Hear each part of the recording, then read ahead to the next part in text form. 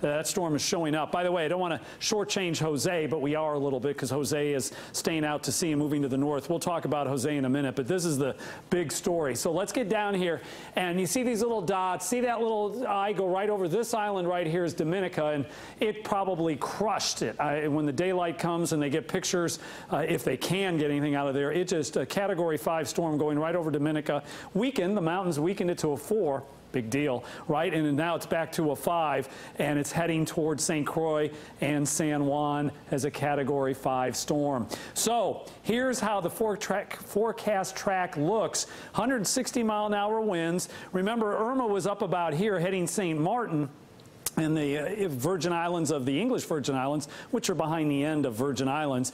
So this is a little bit further to the south. There's Dominica, took a direct hit, and now it's moving right toward this island, which is one of the Virgin Islands, St. Croix. St. Thomas is up here, St. John's, those are our 3, and then the English Virgin Islands are over there, British Virgin Islands, I should say. Then the storm, and this is coming tonight, in the middle of the night. That's why tomorrow morning at this time it'll be approaching Puerto Rico, maybe as a Category 4 storm, but still a very major, devastating storm. Then it should just, I hope, stay east of the Turks and Caicos. They've been battered from Irma, and stay east of the Bahamas. You see it's making this curve, so by Sunday it's down to well, it's still a major hurricane, but a little more respectable, 150-mile-per-hour winds. No chance it's going to hit Florida, and a very good chance it's going to stay out and follow Jose's path. And this is really good news for us along the eastern seaboard and for Bermuda. Here's why that's going to happen.